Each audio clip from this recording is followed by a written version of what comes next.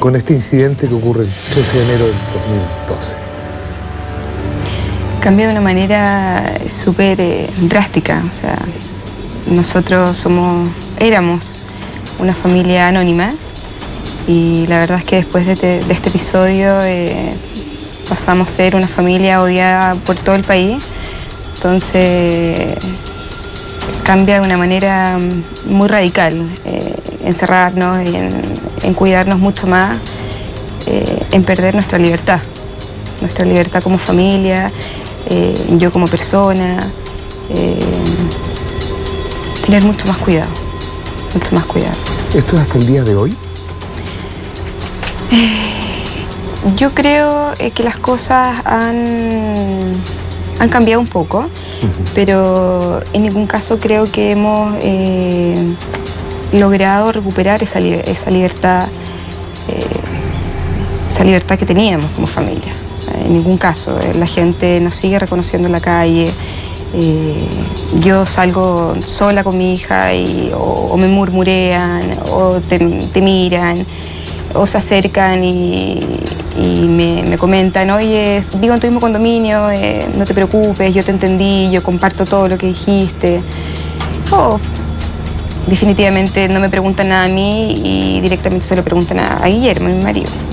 ¿No solamente preguntas ese tipo de comentarios o notas alguna otra intencionalidad en las miradas de las personas? Hoy no, hoy no, pero al comienzo sí. O sea, al comienzo fue duro porque me tocó ir después de lo que ocurre, yo me encierro todo el verano.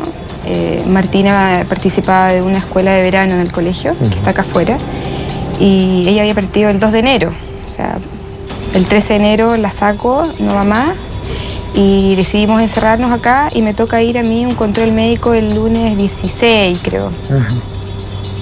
Y estando ahí en la consulta, una consulta privada, en lo Barnechea, me llevó una amiga y estaba en la consulta y habían 2 niñas. Y ahí fue espantoso porque... ¿Niñas de qué edad, perdón? 25 años, 25, 30 años. Y fue espantoso porque estando ahí sentada, una le dice a la otra en voz alta: ella es la discriminadora. Me dan ganas de pegarle una patada. Y ahí yo dije, aquí se me vino el mundo encima. O sea, ahí yo dimensioné. Sí, claro. Fue el día donde yo dije, esto ya no lo puedo controlar, o sea, no hay forma. Y ahí obviamente la secretaria me hizo pasar y ya no salí más de ahí de la consulta hasta lograr que esta gente se fuera. ¿Cómo reaccionabas a estos comentarios en voz alta? Ahí, por ejemplo, en este caso particular, 2 jóvenes que en voz alta vociferan: ella es la discriminadora, me quiero pegar una patada. ¿Te les enfrentas? No, lo absoluto. Mi primera reacción fue sentir miedo, o sea, decir, ¿dónde me escondo? En un espacio súper chiquitito, donde ni siquiera podía ser así, nada, o sea, fue mirar a la secretaria y obviamente se dio cuenta y me hizo entrar, pero guardé silencio. O sea, para mí el silencio todo este tiempo ha sido fundamental. ¿Sanador? Sí, pero me gusta porque para mí igual me sirve de terapia, para mí me ayuda mucho. Yo estuve alrededor de 6 meses con un tratamiento psicológico, porque la verdad es que absorbí mucha tensión. La impotencia que yo sentía era tal de querer salir a gritarle a este país completo la verdad, o sea, lo que yo verdaderamente dije. Entonces acumulé mucha tristeza, en el fondo. Día a día la Martina, imagínate, pleno verano, mi único panorama con ella era la piscina. O sea, no tenía otro panorama, entonces yo sabía que yo por ella tenía que estar bien. ¿Ella te veía triste?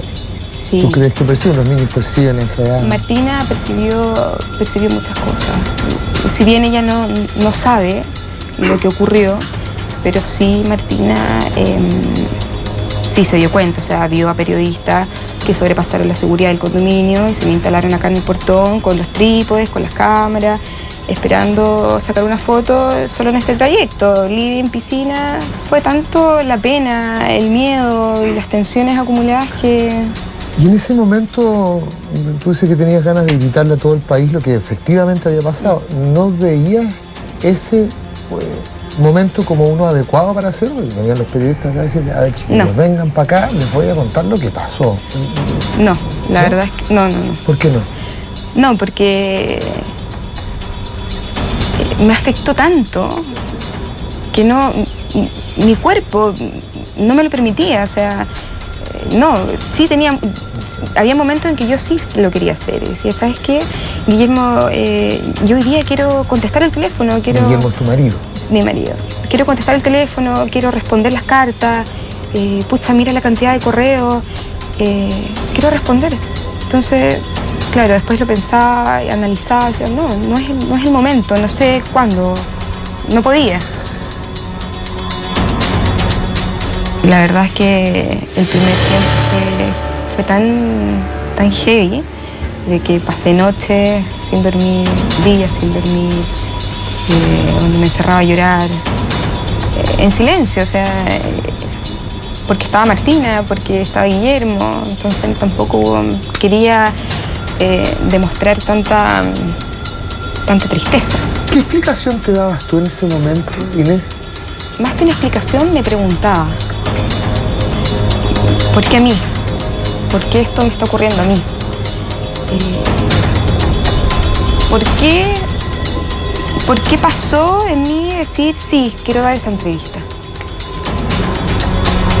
¿Me entiendes? Entonces, siendo que el condominio es tan grande, no sé, a lo mejor pudo haber sido otra vecina mía del condominio. Tu nombre, Inés Pérez, ¿llegó a ser asociado a la palabra discriminación?